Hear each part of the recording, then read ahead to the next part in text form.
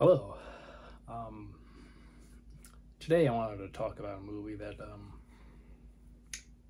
when I got this new version, I mentioned it, and also some of the other versions, like past Blu-ray and the DVD that I have of it. And, I've watched it, of course, since and recently. And so I thought it would be a good time to just sort of talk about American Psycho, a cult film, horror film. So, not the most gory, let's say, film, but I mean, there is a decent amount of, blood and such going on, and some body parts that we see, and has an amazing cast. Of course, Christian Bale is the lead as Patrick Bateman. Also stars Willem Dafoe as a detective, Jared Leto as Paul Allen, and Josh Lucas, Samantha Mathis, Matt Ross, Belle Sage, Chloe Sevigny, Cara Seymour, Justin Theroux, probably butchering that name or just pronouncing it wrong, whichever you want to prefer to say, Governor Turner, and Reese Witherspoon, based off of the novel by Bret Easton Ellis. I haven't really read the book too much, or if at all, but there are certain things that, obviously don't happen in the film that do happen in the movie. But, it's really cool to watch this again and to see, really the fact that it's making fun of yuppie culture in the 80s. It's like 1987 and then 1988, because, it's referenced that somebody disappeared December 30th, so clearly means, and also we saw, a Christmas party, so, maybe this is a Christmas film, anything with Christmas anymore, if there's even a moment that seems to be, that's a Christmas movie, because this, but, this is a very good film, I think. I know not everybody is totally into horror, and I definitely understand that. It isn't overtly gory. There is blood, of course, and you do see people getting killed, and sometimes you just see body parts and such, like someone's decapitated head. But it's not overtly gory, but because of the ratings, they had to cut out some of the, I guess, more bloody moments, or trim it back, I guess I should say, not really bloody, because the runtime of this film isn't all that different from the runtime of the R-rated version. It's just you get to see like a few more seconds, so maybe enough was taken out where maybe it was like 30 to 60 seconds or so of a difference. Overall it's the same thing, just more blood. And this really is a satire of the whole yuppie culture of the 80s, as I mentioned. And one thing that I really appreciate is the performances by everybody. Of course, Christian Bale is the best, I think, person who could ever play Patrick Bateman. A lot of people say this is his best performance of his career, or performance of his career. I've already talked about how I love his Bruce Wayne and Batman. I think that, in my opinion, to me, is his best performance. I would definitely say in the top 5 for sure. Maybe 3, but I don't know. I kind of like his performances in The Fighter and The Machinist more, personally, but I could definitely see this being 4th for me. And because, you know, he really does an amazing job. He's very, you know, cold and distant, and but also, you know, very charming when he, you know, wants to be or has to be, depending on the situation.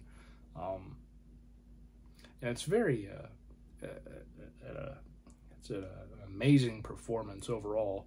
I know people are like, you know, you should have gotten nominated for an Academy Award, and I definitely understand that and see why people say he should have.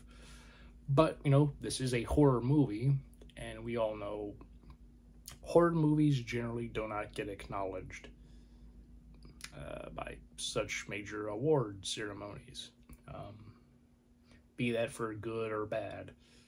You know, of course, like Silence of the Lambs won Best Picture and such, but you could also say that's like a psychological horror film, which I think is definitely fitting.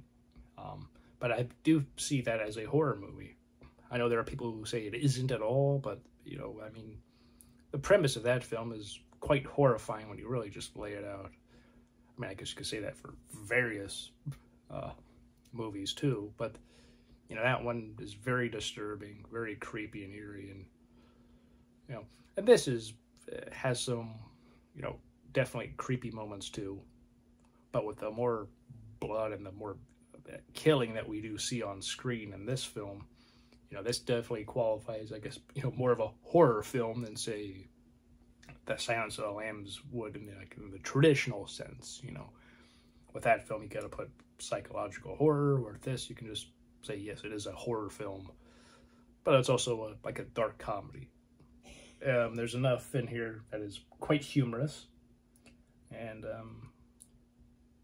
I haven't listened to the new commentary. Of course, I'm not the biggest commentary listener overall, but there's a new commentary here, so I don't know, maybe one day I'll be curious enough to listen to it. But, you know, this is a very good film. Mary Harron directed this film and also co-wrote it with Guinevere Turner. I haven't seen anything else that Mary Harron has done, but I don't want to say anything bad, of course, but, you know, I really enjoy this film, so I might go and try and seek out some of the other stuff that she has made, at least another film or two, and see what happens. I mentioned before when I got this, you know, there's this, you know, his morning routine, and then you take it off, and then, and here's the back, and then the back of this is the axe, which of course people who have seen it will definitely know what this is. You know, he kills Paul Allen. Spoiler alert for that, but also at this point, I think a lot of people have heard or seen images, memes about it, like, you know, Jared Leto is Paul Allen, Christian Bale is Patrick Bateman, and he's, of course, played Batman. Jared Leto played the Joker, so then it's like, you know, Batman finally killed the Joker. Because, you know, there's always that thing where, you know, Batman doesn't kill anybody. You know, that's like a rule of his.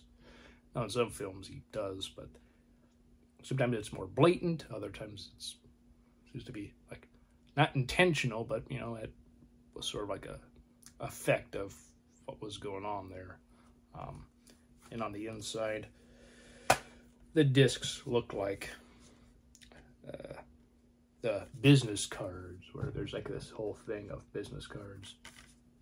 And in fact, you can see here's one, Patrick Bateman. And the 4K Blu-ray is Paul Allen. Normal Blu-ray is Patrick Bateman.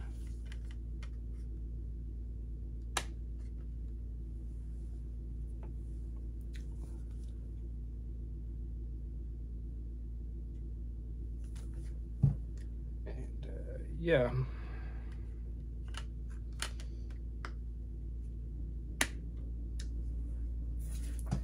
This film came out in 2000, and like the book, it had its own share of controversies, like it's misogynist or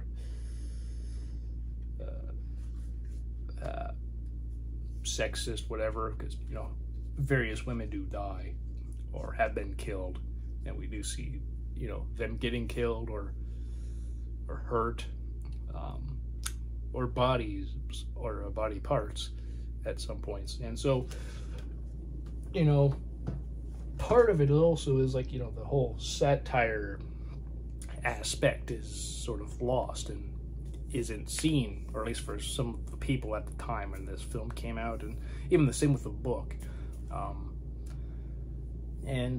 I'm glad that the people who made this film made it, because, you know, Leonardo DiCaprio was going to play Patrick Bateman and Oliver Stone was going to direct it, and that wasn't something that I think would have been a good thing. Oliver Stone, you know, while a fine filmmaker in his own right, and DiCaprio was a fine actor in his own right, I don't really know if they would have really been a good fit for this. I mean, it could have been a fine movie, but whether it would have been as beloved and enjoyed as it is today, I don't know. You know, Christian Bale really understood the character of Patrick Bateman, in that, you know, he's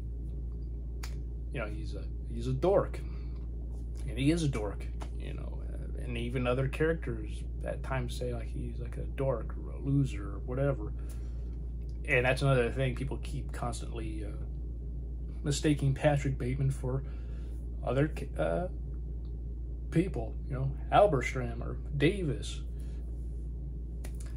Like, so many people have like similar haircuts, similar glasses, and do like the same thing, you know, like the business cards there, like Pierce and Pierce, you know, Wall Street, they're both vice presidents, and all the business cards you see, it all says vice president, so it's like, it's quite interesting. And then of course, as the, you know, the film itself, you know, spoiler territory here, I guess, but if you haven't seen it, but it's one of those things where it makes you wonder, did what we see happen, or at the very least implied happen at certain points, actually happen, or was it all in Patrick Bateman's head? But of course, you know, with the mistaken identity that people seem to have for other people, could it have been that he killed people, or killed certain people, at least, if not everyone? Or was it in his head? It's one of those things where it's very interesting to think about, and people discuss it, and I've seen people go back and forth on that issue, or not issue, but that sort of thing of whether or not he killed people or not. And it's definitely fun to think about and talk. And I've never really myself gotten into that discussion, because it's, I don't know, it's kind of just fun to hear what other people say. I don't really have too much of an opinion, because it seems like you can make an argument for either. You know, like it might have just been all in his head, and he's just that sick in the mind, who has all these terrible thoughts. He doesn't actually go out and do what his thoughts seem to have, or act on his thoughts, I should say. I don't even know what that other sentence was. It was very, you know, very not grammatically correct, but you know what I mean. He, you know, he has these dark thoughts, but doesn't go out and act upon them. He just has them, and you know, that's, you be obviously seen as sick and twisted, but not as much as if he, you know, actually committed said killings, any other crimes he might have, you know, we could probably chalk up that he has done. With the other, you know, with the element of people constantly mistake people for other people in this world, it does give credence that he did kill people. But then it's one of those things where once you see the whole film, you're like, yeah, okay, this is quite something, and it's very dark. And yeah, it's something that is definitely a movie where by the end of it you're just like, that was quite the ride or experience or whatever you want to say, because it is very good in the sense that it's a very engaging film. There are moments where you might not laugh out loud, but you'll definitely at least kind of chuckle, or you'll know it's funny. But you're very invested with Patrick Bateman, despite him being seen as a very cruel and bad person. Yeah, he's the protagonist, and in some of these films, protagonists in like a horror film can be killers or bad people, and yet you kind of root for them in one way or another. But it's always this is a movie that's interesting to talk about and to think about.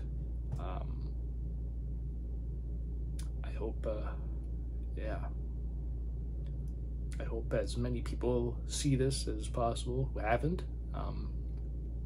If you're a fan of Christian Bale, I think this is definitely a movie that is worth watching.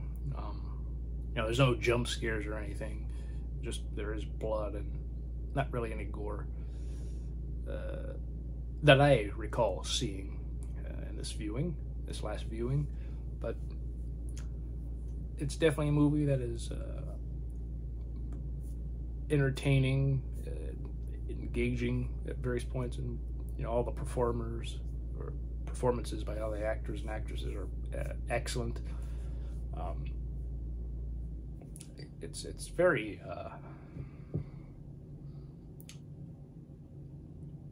it's just a very well done movie.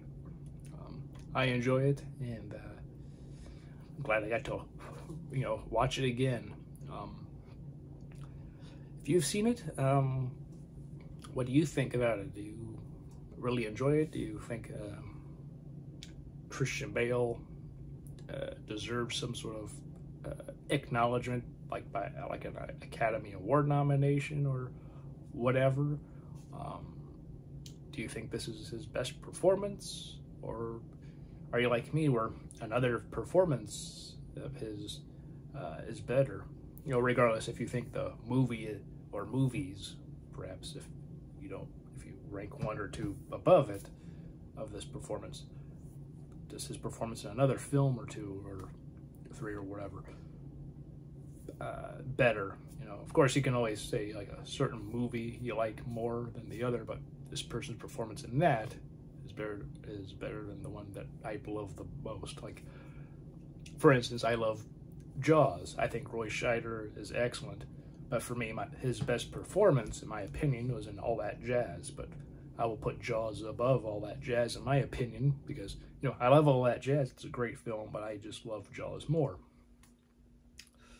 Whereas in this situation, great performance and great film, but I don't really see that as Bale's best. I think his Bruce Wayne and Batman is so really good that in a way I think he did sort of tap into a little bit of the darkness that we see in this film for Batman, but of course without the serial killing part. That's not there for obvious reasons, but he does get dark in this film, and he's dark in those films, and that darkness that he really tapped into here, he does touch into it a bit here and there throughout the Dark Knight trilogy when needed as Batman. So but the nuance that he gave for Bruce Wayne and everything else with his Batman, there's so much to that character that he gave that I just really love it. I love his interpretation the best out of everyone who has played the character. And to me, like, he just stands tall above everyone else. But again, that's me, and no disrespect to anyone else who has played that character, Bruce Wayne and Batman, but Christian Bale is just a quality actor in such a way that it's like, he could pretty much almost play anybody. You know, I think, you know, Gary Oldman is also somebody who could do that too. You know, and this film really helped him truly break out of the child star sort of thing like some people saw him as, because obviously, you know, he was 13 when he made, or at least when Empire of the Sun came out, and he was a child star for many years. And then, like in '92, he was 18, so he was an adult. But you know, he didn't get any bigger, major leading roles that truly had him shine in the leading part. At least none that were of true note. This film really helped cement him as being a true leading man, and he's even said, like, you know, part of the reason he took the part was because people told him if he did American Psycho, that would basically kill his career, and he's like, all right, bring it on. I want to see if that will happen.